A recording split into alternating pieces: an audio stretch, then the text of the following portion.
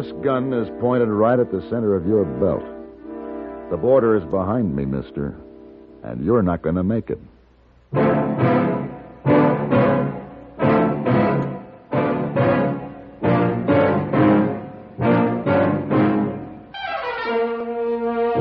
Have gun. Will travel. Starring Mr. John Dehner as Paladin. San Francisco, 1875. The Carlton Hotel. Headquarters of a man called Paladin.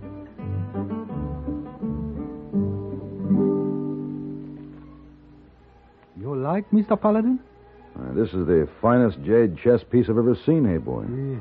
Where'd you get it? Oh, a gift from my honorable uncle, Sing Wo. Oh? He run a laundry. Where'd Sing Wo get it?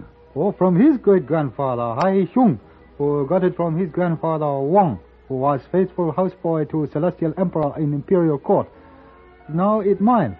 I know you like chessmen, especially knight, so would be pleased if you will accept my gift.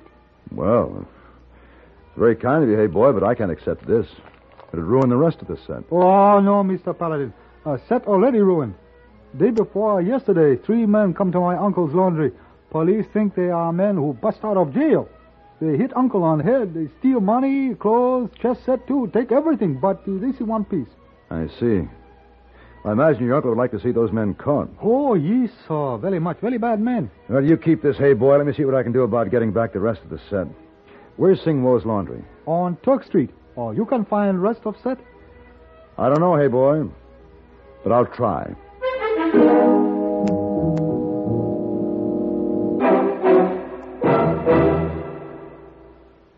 This is Frank Knight speaking for the world's most honored watch, Longines. In the conquest of the Old West, men won fame through feats of bravery and daring. Today, things are different, but fame can still be won. How wonderful to win a Nobel Prize in Science, a Pulitzer Award in Literature, an Olympic gold medal in sports. These great honors are symbols of achievement. In the field of time, did you know that Longines watches have won more great public honors than any other watch in the world? This is true. The highest authorities have ranked Longines watches as the finest achievement in the science and art of watchmaking. Yet, a Longines, the world's most honored watch, styled with distinction, cased in precious metal, promising a lifetime of faultless timekeeping, is not costly. Many models are priced as low as $75. And here's a suggestion. For Mother, on Mother's Day, why not a Longines watch? Your authorized Longines Whitnor jeweler will be honored to serve you.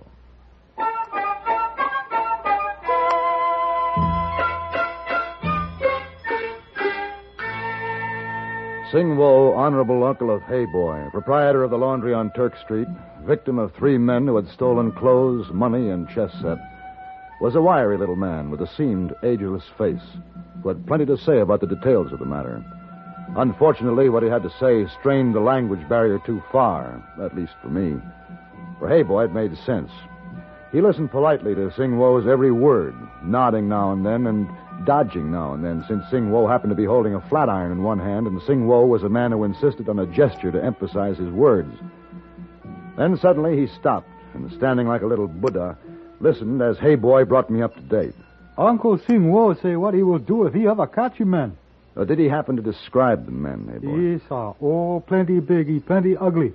Well, that's not much of a description. No, sir. And it won't be easy to find them since they have a 2 days head start. No, sir. I have no idea in what direction they've gone. Uncle Sing Wo know where they go. What? Oh, he understands some words in American.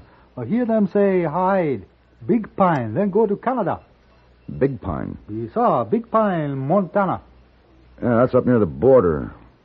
Sounds like a good place for them to get across. They take all money Uncle Sing Wo have in world. He work hard for everything, all by himself. It's a terrible thing for old man to have nothing now. To, start all over again in hard, cruel world.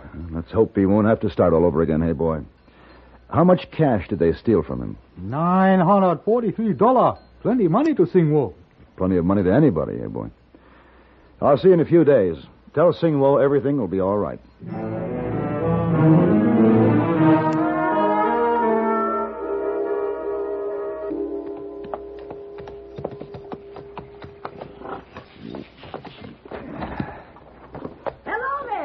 Good afternoon.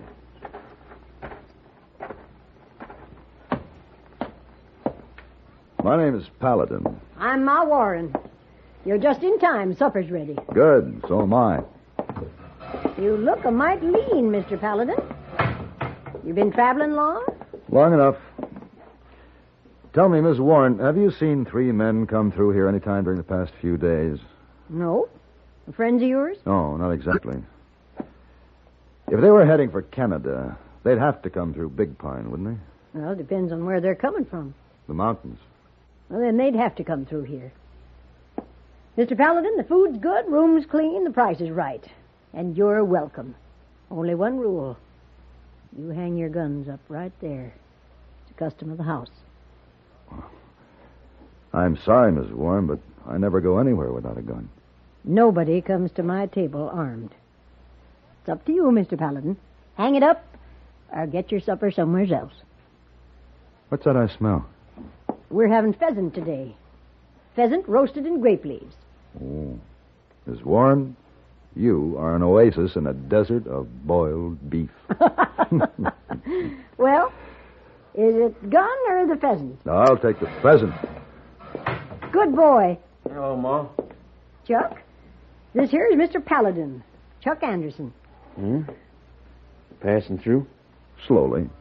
And you're staying? A while. Why? Let's say I'm visiting. Who? He's visiting me. Hang up your gun before you go in there to eat. Sure, Mom. Who put the burr under his saddle? Oh, he always talks like that, Chuck does. Dang him. He's a stranger around here? No. Say, now, if you expect to get any food, you better get started. Round my table, all them fellers have 4 and 5 hands. What fellas? Well, aside from Chuck, there's Mr. Gibson and Mr. Fry and Mr. Dayton. Well, I've got to get out to the kitchen. Now, you go on and eat whenever you get ready. Mr. Gibson, Mr. Fry, Mr. Dayton.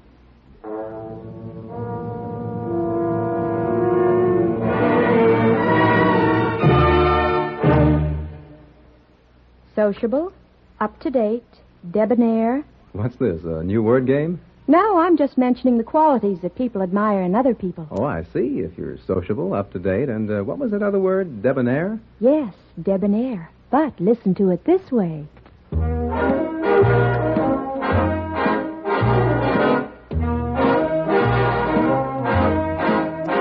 Be sociable, look smart, keep up to date with Pepsi, drink light, refreshing Pepsi, stay young and fair and debonair, be sociable, have a Pepsi.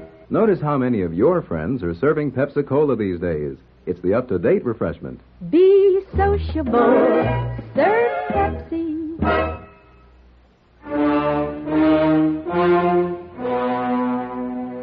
Just inside the door of Ma Warren's boarding house in Big Pine, there was a rack.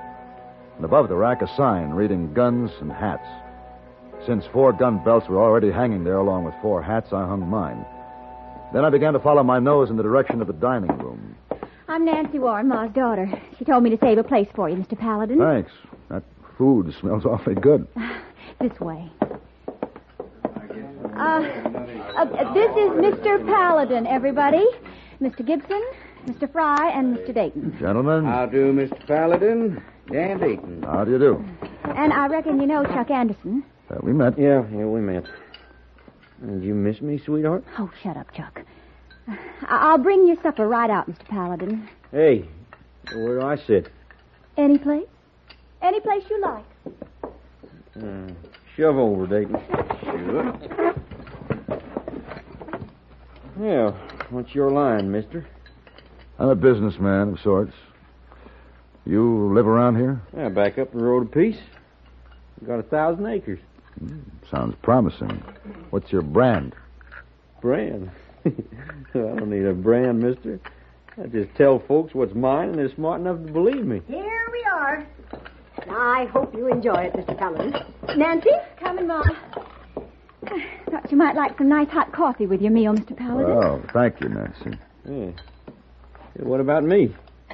Come late, eat late. Come on, Nancy. Help me get them biscuits out of the oven. All right, Ma. She's got my brand. Which one, mother or daughter? Now, you better get one thing straight right now. In this country, we shoot rustlers and claim jumpers on sight. That must be why Ma makes everyone check their guns. Why, you... This room's just full of rustlers and claim jumpers. Cross-fissured you in your own gulch, boy.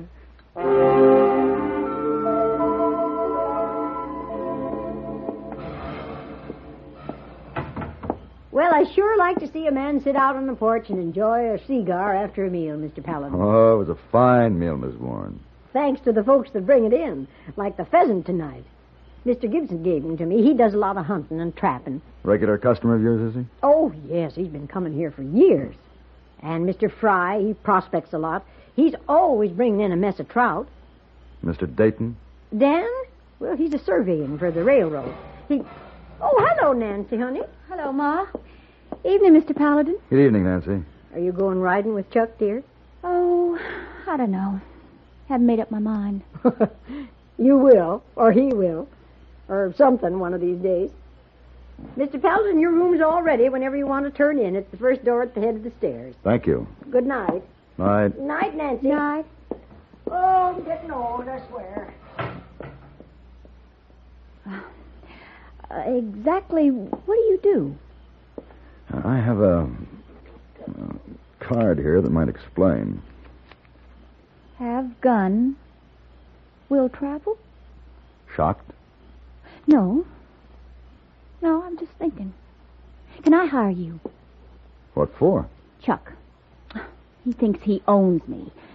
He scares everybody off, but he never says anything about getting married. I'll end up an old maid. Oh, hardly. Oh, yes, I will.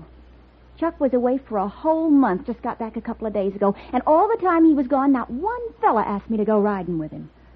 Chuck's got him all buffaloed, and he still won't do anything serious about me. You want him to?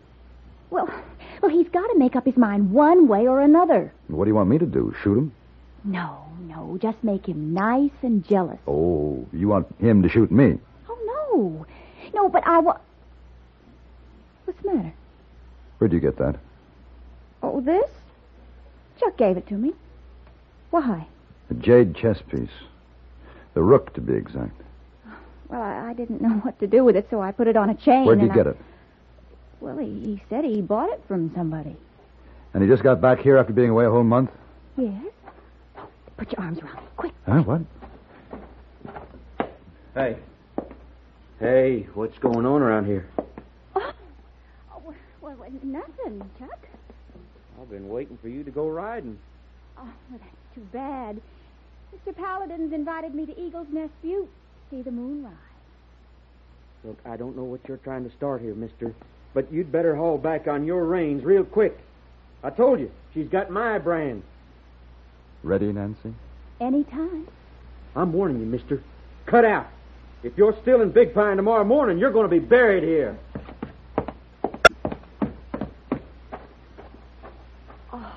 Oh, did you see the look on his face?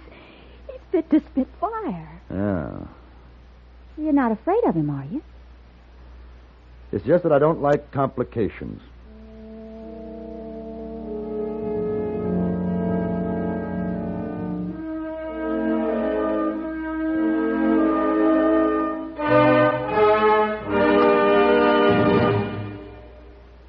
Each weekday on CBS Radio, there's a bright package of lively entertainment that goes by the modest title, Just Entertainment. It's where to find Pat Buttram, his cohorts, and his warm humor. Mr. Buttram is ably aided by lovely Marion Morgan and that singing foursome called the Halloran Quartet. Just for entertainment, sample Just Entertainment with Pat Buttram tomorrow on CBS Radio. Also on the recommended list, a fascinating fact-filled 10 minutes each weeknight with Ron Cochran. Recently, he's given the Answer Please treatment to listener queries on such topics as the Chesapeake Bay's Oyster War, the Irish Sweepstakes, Spring Fever, and underseas exploration of the Arctic. Be listening tomorrow night. Discover how you can ask Ron Cochran to give your question the Answer Please. Just Entertainment and Answer Please. One for facts, one for fun. Leave your dial set where it is now to enjoy both these entertaining programs each Monday through Friday on CBS Radio.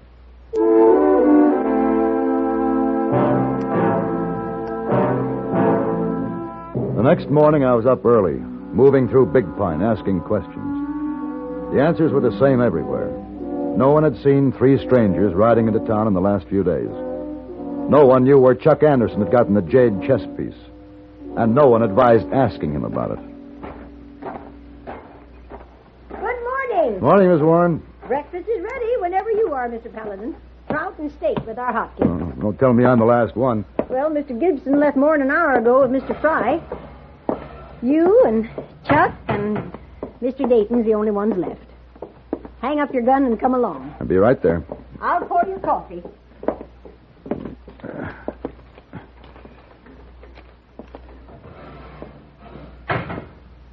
I told you to get out of Big Pine by this morning. That's right, you did. Well, then get. Right now. Sorry. Hanging up your gun.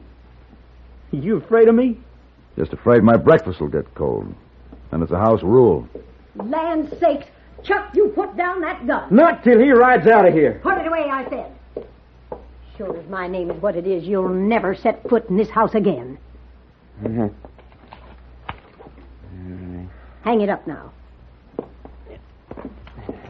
Now both of you go on in and eat your food before it gets cold.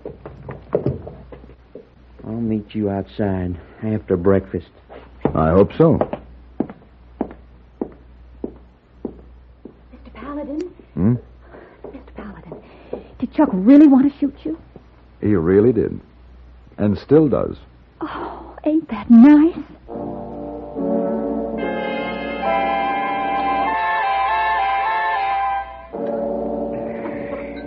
Oh. Had enough breakfast, Mr. Dayton? Yes, thanks.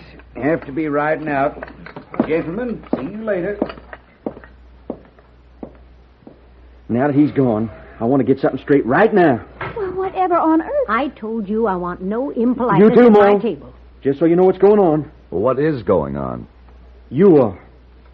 There's one thing I want to know. Does this fella mean anything to you? Do you care? You know blame well I care. Nice to hear it. Well, then I want to know, does this fella mean... Hush. Huh? Good morning. You're just in time for breakfast. Only you'll have to leave your gun out in the hall. I'm making the rules now, Granny. Stay put. What's the idea? There's nothing worth stealing here. We'll take anything we can get when we're ready. Meantime, we'll just relax a little. You waiting for somebody? You are smart, mister. How about some grub? I'm starving. Right, rustle up some breakfast, Granny. Don't wave that gun at me. Oh, never mind, Ma. Come on. Not you, Chiquita. You stay here with us, just in case your ma figures on cooking up some trouble. Well... Go on, Granny.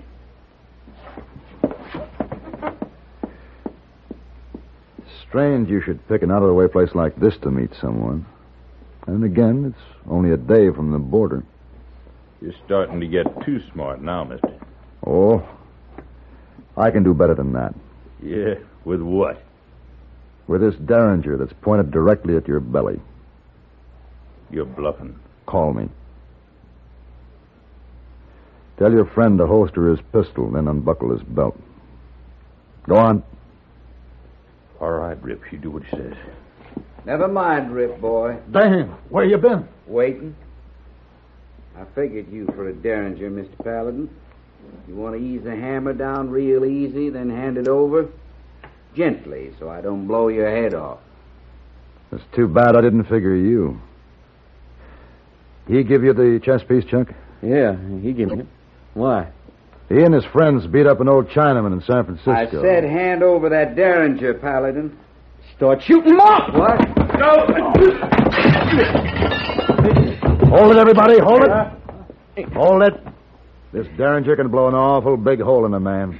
That's an old trick. Yeah, and you fell for it. Come on, get up.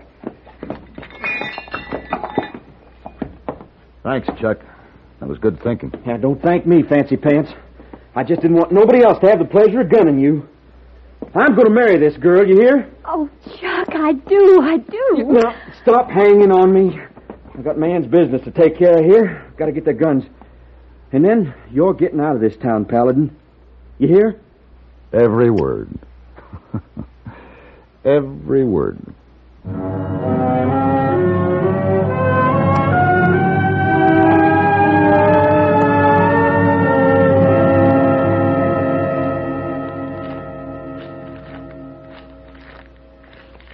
Is it all there? Oh, $943. Then you can take it all back to your uncle. Honorable Uncle will thank you for returning money on chess set. Oh, maybe he even give you chess set personally for payment. Well, if he offers, tell him I accept. And tell him after this to keep his money in a bank. Oh, yes, sir. I tell him. Good. Then it's finished. Yes, sir. Mr. Paladin. What? You look fat. Fat? Fat. Well, I'll tell you, hey, boy, this was the most nutritious trip I ever took.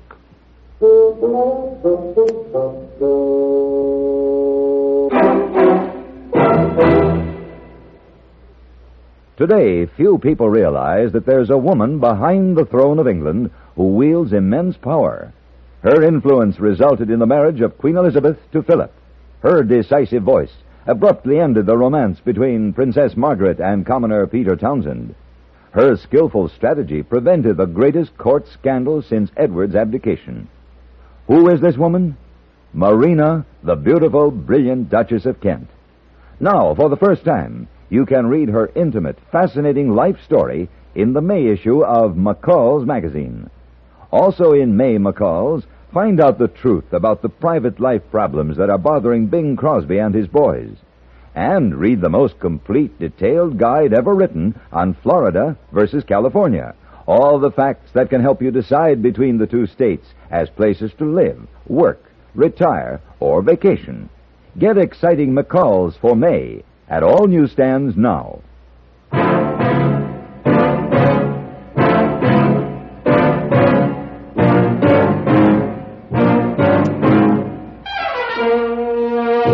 Have Gun, Will Travel. Created by Herb Meadow and Sam Rolfe, is produced and directed by Norman McDonnell, and stars John Dehner as Paladin, with Ben Wright as Hayboy. Tonight's story was written by Frank and Doris Hersley, and adapted for radio by John Dawson. Featured in the cast were Jeanette Nolan, Dick Crenna, Barbara Eiler, Vic Perrin, and Barney Phillips. Congratulations to our affiliate station WDBO, Orlando, Florida, which celebrated its 35th birthday Friday, May 1st. Hugh Douglas speaking. Join us again next week for Have Gun, Will Travel.